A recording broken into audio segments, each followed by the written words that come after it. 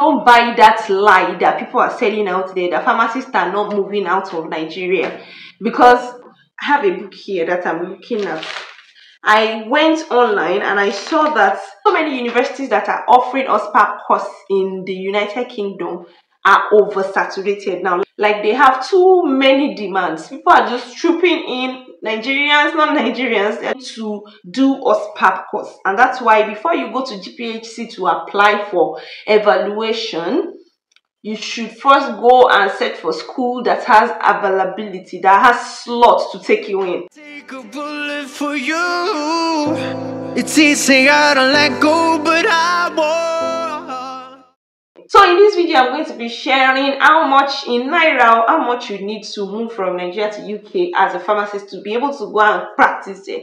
Like I made in my last video, I told you the step-by-step process that you need to undergo in order to become a licensed pharmacist in the UK, so that you can get a job there and start practicing as a pharmacist, a clinical pharmacist.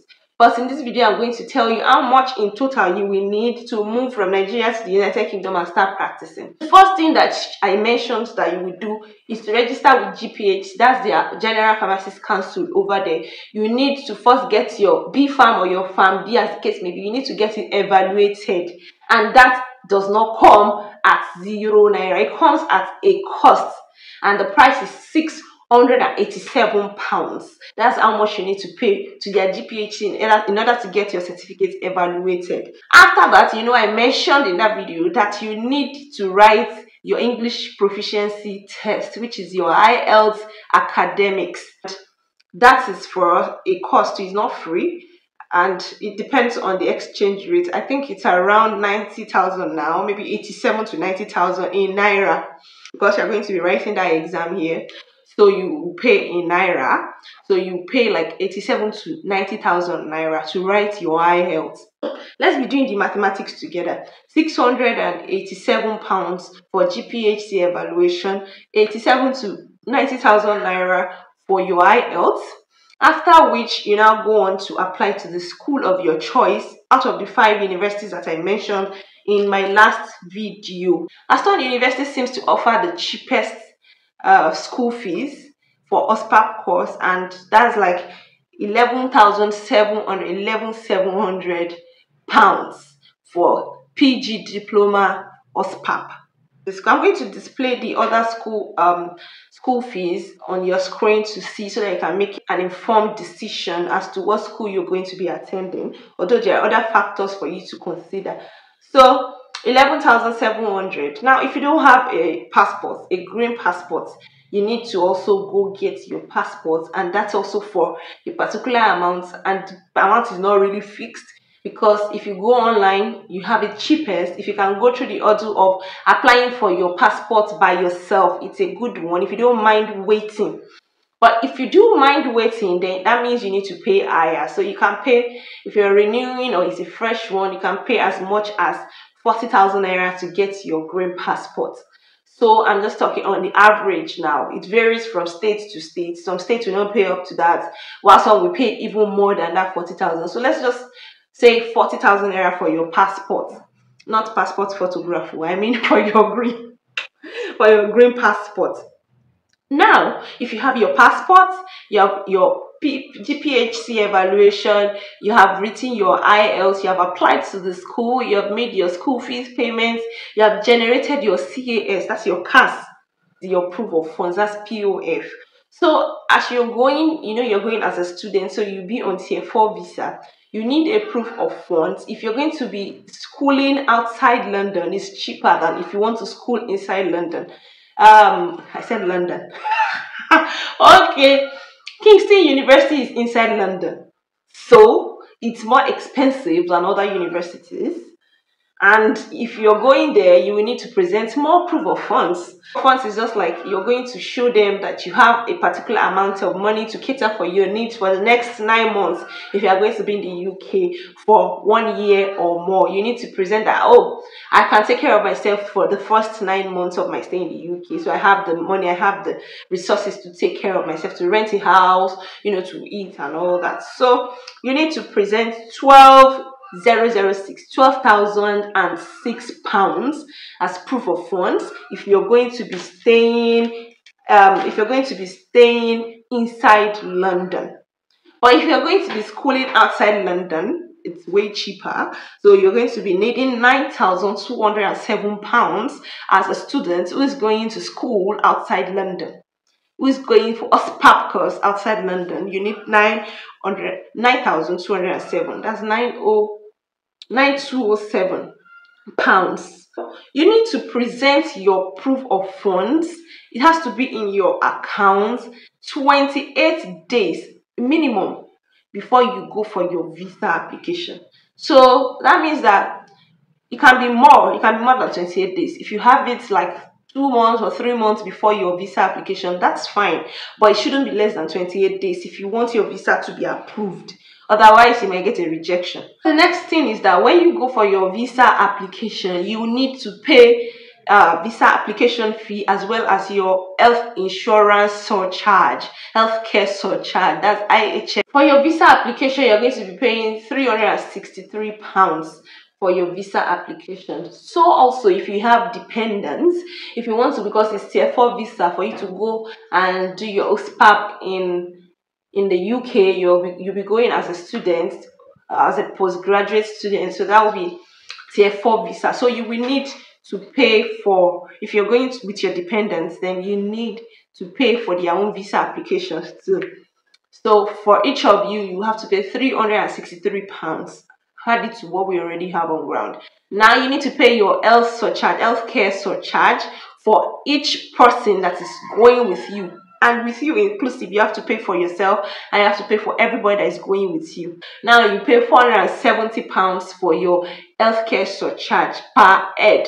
Going alone, you pay £470 for health surcharge. If you're going with 2 children and your husband, that means you multiply that by 4. 470 times 4. And the healthcare surcharge is per year. So if you're going just for 1 year, all these expenses, including the visa, is just because you are going for 1 year. You're going to school. You're going for a 1-year program. If you're going for a 1-year program, that's when your visa application is £363, and that is when your healthcare surcharge is £470. It's per year. So if you're going to stay, let's assume you are not going for OSPAP, you're going for another degree or another master's program that's for 2 years, that means you have to pay double. Initially, it used to take like 15 days, thereabouts, for your visa application to be processed and for you to know the decision about your visa application, until the Ukraine saga, the Russia saga, and they had to give them preference, and it was taking longer. I have friends that it took so, in fact, they had to extend by 12 weeks. We thank God she's already in the UK now, but then it started taking longer than usual. But I think I read recently that now it should be taking 15 days again. So they've resumed back to the 15 days. So if you're done paying all those money, you just go and chill at home for the next 15 days to hear their decision. And after 15 days, if you have your visa stamped approved, that means that you're going to resume to school, and then you should be thinking of getting money for ticket, your flight to the United Kingdom. The cost of ticket depends on so many factors, from the season you want to travel to the airline you want to use, to your destination, and a lot more other things. So I can't really say this is the amount for your ticket, except I am privy to certain information about your journey. So if you're going, all I know is that there is economy class and the business class. So if you're going, I'm very certain that the economy is way cheaper than the business class.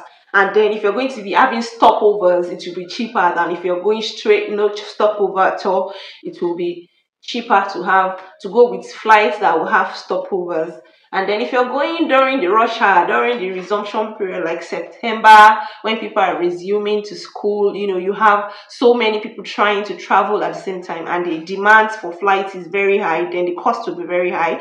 So in January, if you're traveling by January, of course, it will be very high. So then it also depends on when you book your ticket. You can book your ticket earlier than when you want to travel, and that will make it cheaper. Unlike when you're traveling like next week and you're just booking like few days before your departure, that will be like express services and it will be way more expensive. So if you try to sum up all the digits I've given you now, 687, 363, 11,700 pounds, 9,207 pounds, 363 pounds, 470 pounds. So let's assume that you're going alone, you don't have any dependents, and you're going for OSPAP degree, OSPAP course.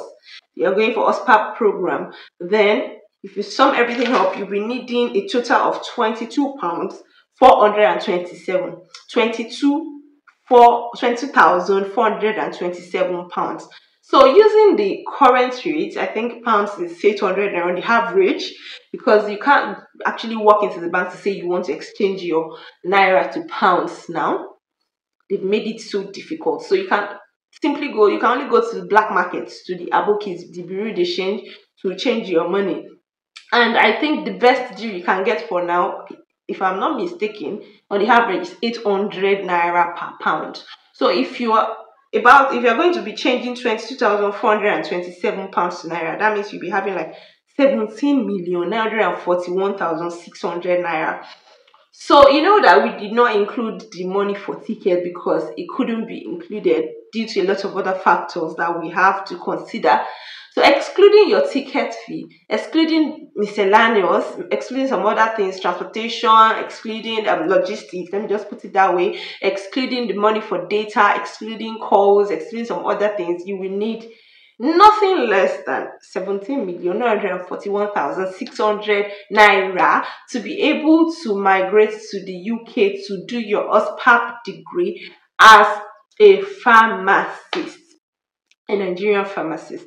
So some schools, because I said Aston University happens to offer the cheapest, like it seems like their PGD is the cheapest and is 11,700 pounds. You can just simply go to their website to check for their payment plan. The payment plan can actually be flexible, so you may not necessarily have to pay all 11,700 at once while you're still here. So you might need to just pay a certain percentage of that money to be able to generate your CAS, that's your CAS. That's all I have for you in this video. If you are yet to subscribe to my channel, please don't go away without smashing that subscribe button on your screen, and remember to turn on the notification bell so that you can get notified when next I drop informative videos like this one. Thank you for watching. I told you I'm not here to mess around, and you've been acting